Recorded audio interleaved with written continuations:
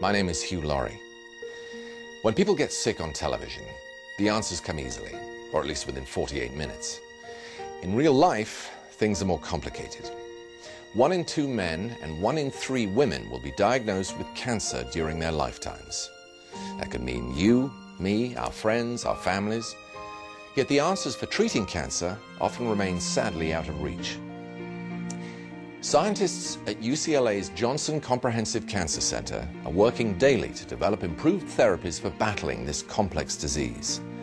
Under the direction of Dr. Judith Gasson, the Jonsson Cancer Center promotes a collaborative, interdisciplinary approach, bringing together top researchers from over 40 fields of expertise. Through inspiration and innovation, these scientists are improving outcomes for patients and changing the way we think about cancer, one discovery at a time. I was diagnosed at the age of 17 with testicular cancer. I was diagnosed with synovial sarcoma when I was 21. My surgeon said, well, it hasn't metastasized, we've sewn you back up, we're going to give you chemo and radiation, then open you up again. I said, okay. They told me that I had 2 tumors, one in my stomach and then the other one in the testicle. If my leg gets taken off, I'm going to be miserable for the rest of my life.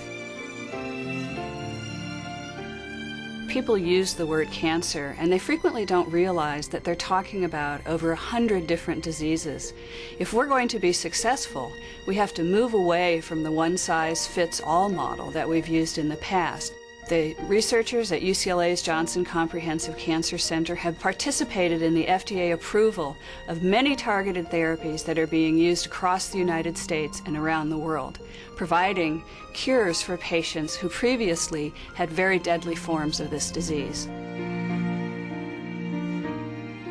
Through the support of the Cancer Center, we were also able to establish a specific long-term follow-up clinical program for our childhood cancer survivors, and we're one of 8 centers in the country that are able to provide a unique clinic that cares for young adults who survive the childhood cancer experience. The kind of research support that we are getting from our cancer center is so important to give us the basis for a research project that we can then build up over time in a major research endeavor. I'm really thankful I was treated here at UCLA. The doctors, the nurses, they were really helpful. They really helped me go through this, which is why today, I'm here healthy, and I want to give back to the hospital. I want to become a registered nurse. It's because of these contributions that the research can happen and that they can find better cures and better solutions for these rare cancers and any other cancer that's out there. I just focused on what was really good in life, and then I just trusted my doctors, adored my doctors. As a survivor, I'm just thankful to God each and every day I wake up for being healthy.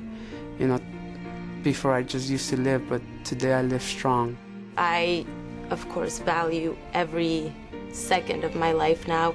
I'm doing what I want to do because life is really short and you never ever know what's going to happen. The doctors at UCLA they're heroes. Oh, it's going to make me cry. I'm a miracle case that I'm still here 2 years later. The challenges that we face today are not that we don't have the science that we can translate, and it's not that we don't have the technology on the horizon to be better able to diagnose and to treat patients. The challenges are the resources that we need to be successful. We need those resources in 2 very important areas. First area is to support leading-edge research from very talented investigators. The other reason we need philanthropic support is to support the new generation of scientists and physicians that are coming from our training programs that are going to take over the responsibility for cancer research for future generations. The Jonsson Cancer Center is leading the war against cancer, but we're a long way from eradicating the disease. People are sick now, and we can all do our part by continuing to support groundbreaking research that can make the difference for patients in need. Thank you for your generosity and for believing in a world without cancer.